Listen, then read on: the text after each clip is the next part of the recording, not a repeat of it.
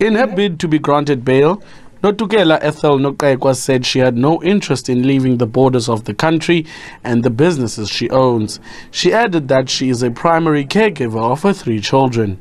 However, the state opposed her application, saying it won't be in the interest of justice to grant her bail. The state says there's a likelihood she might influence and intimidate witnesses and is a potential flight risk to evade her trial.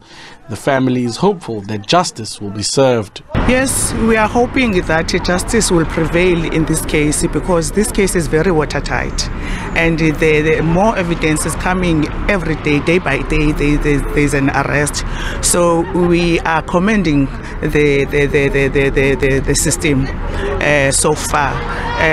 Police work very tirelessly to make sure that they cover every tracks in this case, and at the end of the day, justice will be served.